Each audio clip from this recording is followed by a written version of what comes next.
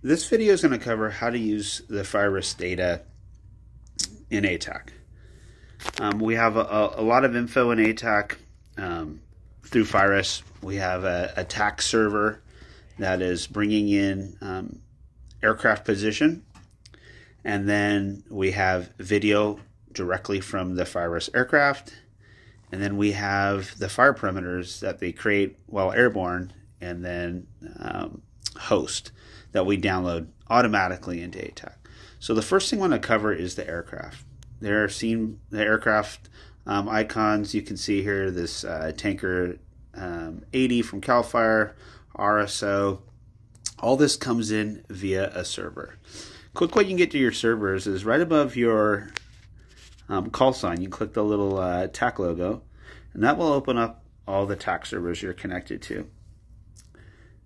The ADSB server, or it may say ADSB Fire 3.0 user, regardless of the way you're connected, either through your own account or through that general account that's that ADSB 3.0 user, you'll see it up there. It'll say ADSB, the adsb.takserver.us.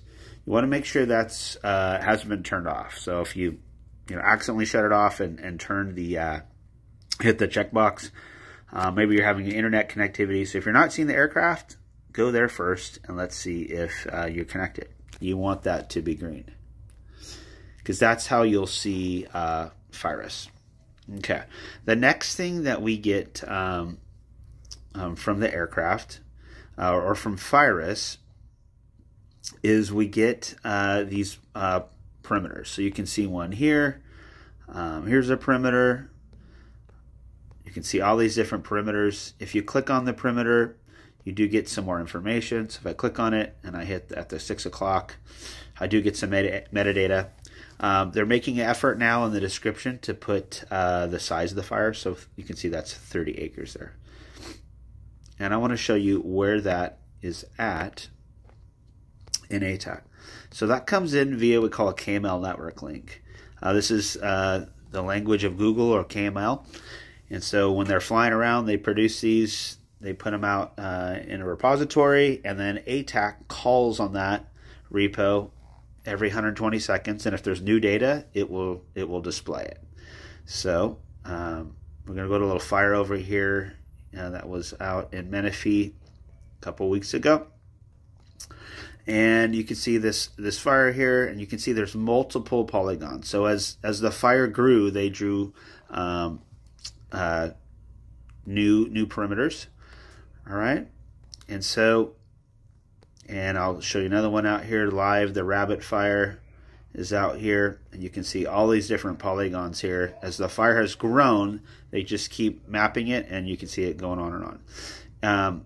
If you want to hide these polygons, you can just click on one and just hit the eyeball, and then you can take out all of this old data and just have the most recent data here. You can change the color of this if you'd like. So if you click on that more info, you can go in here and hit the pencil. And if you wanted that orange and you wanted to shade it in, you can do that as well. And go back and change it to its original color. All right, and let's say you wanted those back. So you want that back. You can just go back to the KML network link where they're hosted. And that's what I'm going to show you. So if you're not seeing these polygons, they're not showing up, I want to show you where those turn on and off. So another thing I want to cover is this odd-shaped polygon here. This comes from the video. So if FIRIS takes a video, they host it on the web, and it does create this polygon. We're trying to get it separated out from the fire perimeters, but if you click on it, you'll notice it says type DPS. That's what that is what that is from. And again, we're trying to get that separated, and Intera is working on that right now. So if you see that, no, that's not the fire perimeter, and you can also hide that as well. So let's go where these are brought in at in ATAK. It's in the overlay manager. So click on overlay manager. Scroll down to network resources. Network resources means it's coming from the internet. It's coming over the network. So it's hosted somewhere else, and we're pulling it in. If you click on FIRIS here and click this little pencil, you can see there's the address of where it's at out in AWS, Amazon Web Services, and it's auto refreshing every 120 seconds. And even if you shut ATAK off and open it back up, those will still be there. Even if you don't have internet connectivity, it'll be there.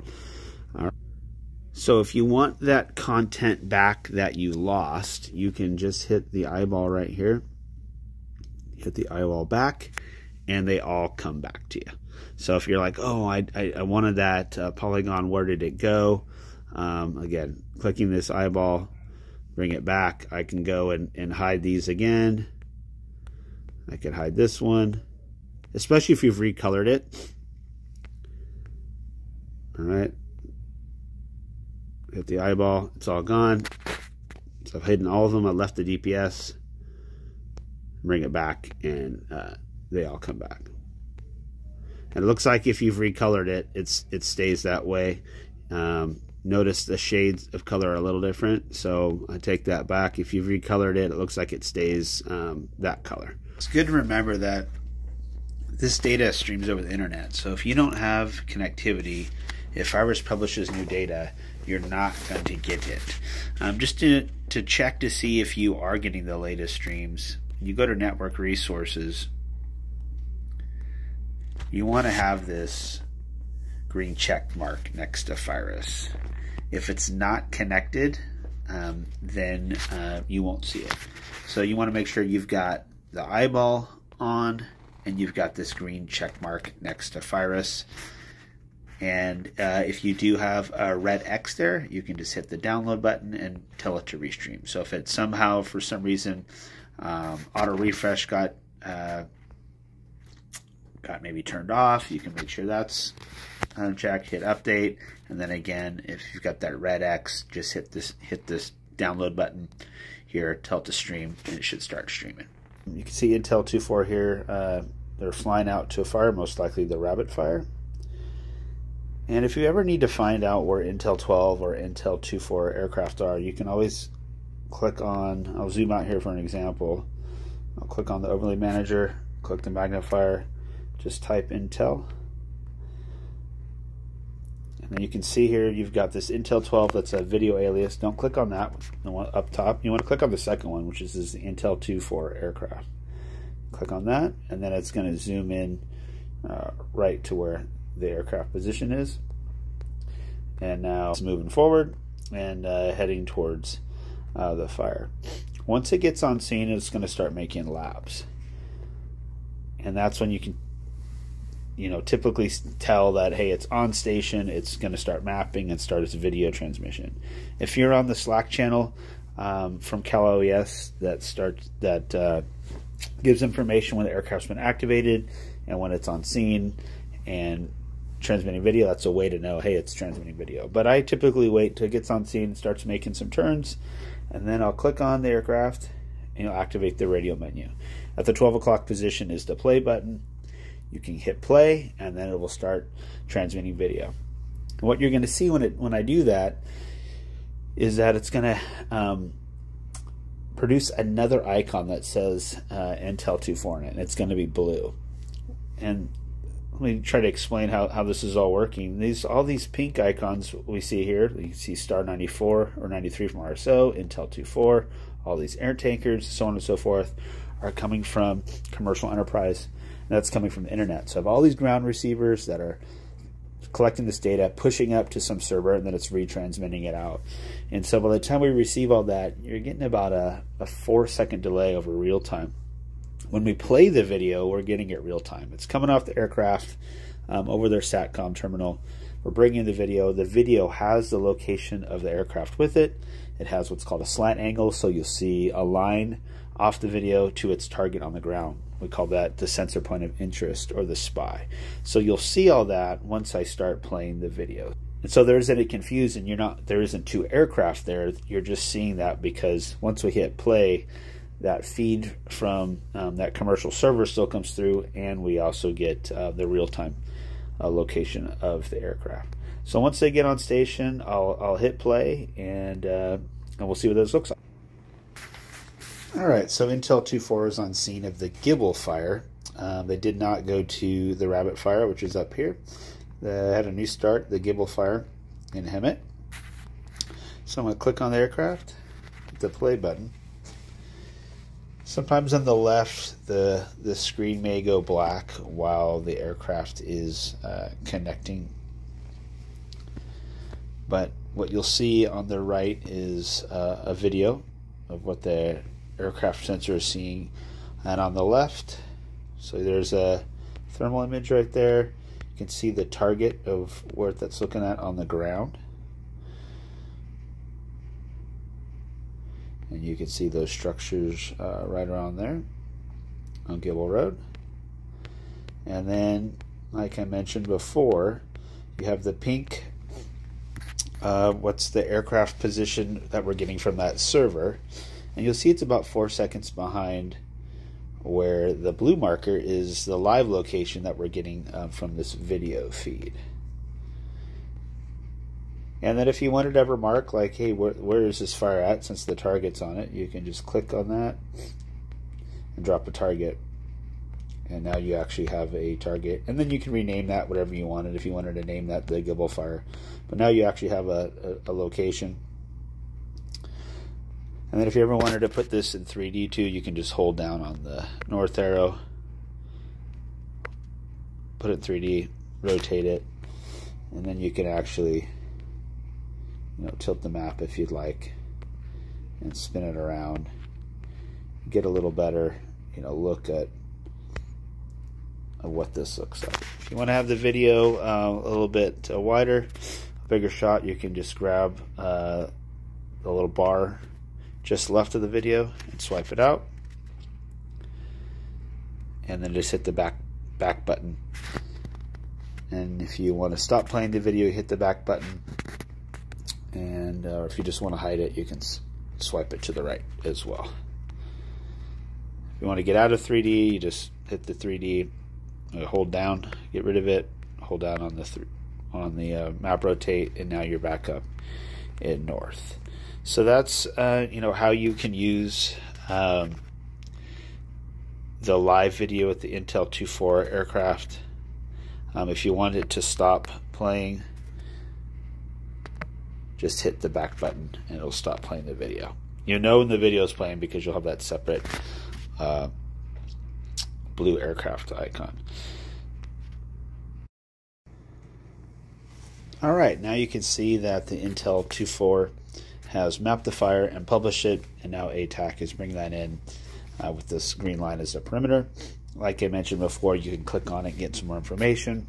So we'll click on it at the 6 o'clock, and now we can see that it's 8 acres and the mission was named Gibble. Let's say you wanted to do a little bit more with it. I wanted to know, well, it's 8 acres, but you know, how much hose am I going to need to go around this fire? This is where the fire area survey tool can come in handy. So if I click on my toolbar overflow and I go down to the fire area survey tool, and I can start a new survey if I want, or I can use any of these other surveys if I just want to add something. So if I use test, I want to add a new survey, I'm going to hit plus, I'm going to click area, and then I'm going to use select shape. And I'm just going to click the perimeter here. It's listed as Gibble. I hit done. And now it's added this new untitled object here. And you can see below where it says CA-BDF saw pit. You can see that's red and it's a polygon. It's because I've renamed it. I'm going to show you what I do here. So I'm going to click on where it says untitled, and it's a black line. That's why I can't see it above there, but you can see on the left you've got this black line on top of the green line. I'm going to click on that. I'm going to click on the pencil to edit it, and now I can name this Gibble if I'd like. Hit done.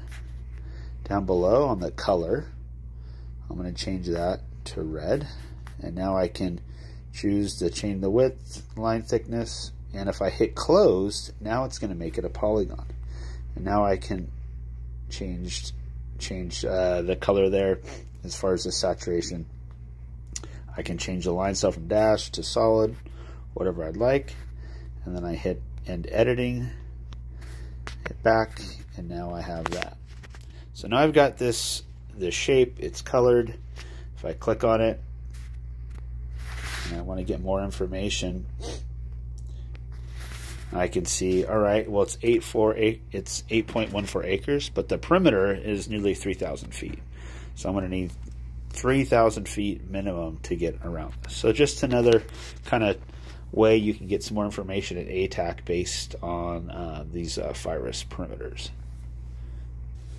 Well, I hope this video was helpful in understanding different ways FIRIS data can be used to improve your situational awareness in ATAK.